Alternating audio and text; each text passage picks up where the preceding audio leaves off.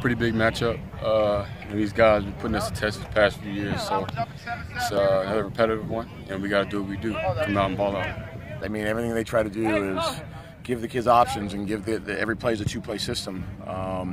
So if you come up and show one thing, they're going to do something else, and so you got to kind of be ready for two or try to hide what you're doing. And but they do it very well.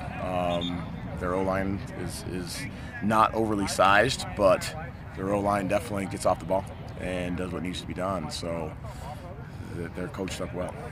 Playing smash mouth football, coming up, one hit heads, you know what I mean, make plays. We got a lot of strong guys on the team that want to make plays. So, I mean, with that being done, I feel like we just come out and do what we've been doing and just focus.